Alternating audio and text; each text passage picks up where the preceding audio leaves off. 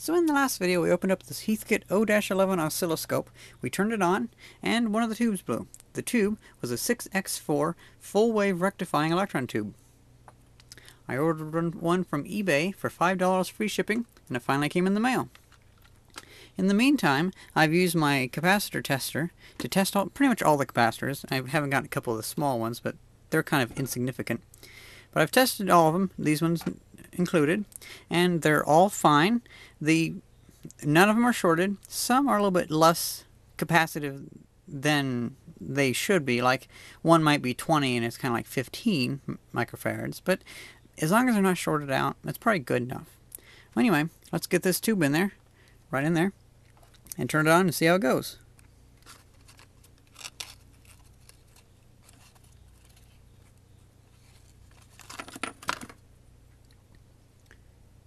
6x4. Perfect.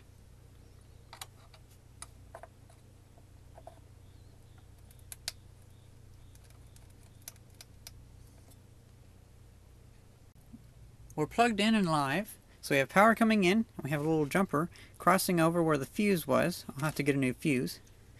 And let's turn it on. Turn out the lights so we can see if they start glowing. Let's go.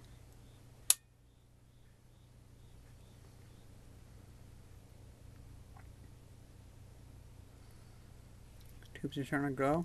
The 6x4 is glowing okay. Well, unfortunately, it shot a big spark, and I didn't get it on camera. Shot it right underneath here. I don't know if it should be moving around like that. I don't know. Now there's really no solder connecting this capacitor to the base. So I'm just going to take a little jumper and try to short it out so it does have at least a solid connection to a ground.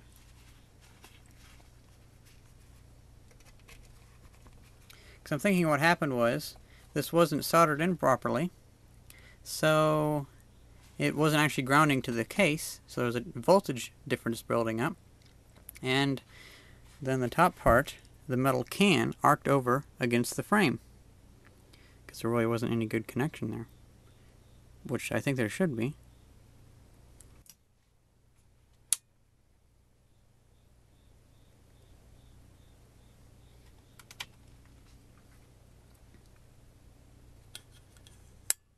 So all the tubes are working except for that one, the 1V2. But I could probably replace that with just a simple diode, because that's all it is just a little half-wave rectifier, aka a diode.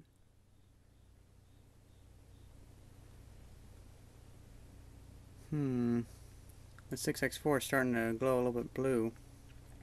Maybe there is an issue. Yep, I turned it off. It is having an issue.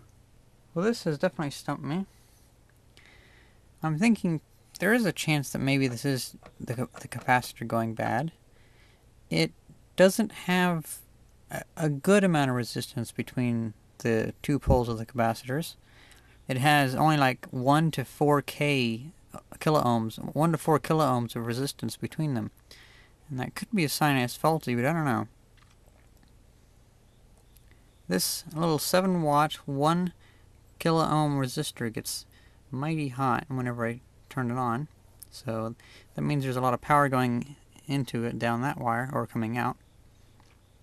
But yeah, I'm not sure. Everything seems to be working fine whenever I test it with the meter. But, yeah. I'm getting kind of bored of this project, so I think it's probably good to put it in the shed and wait until I find the right capacitors to replace this big capacitor.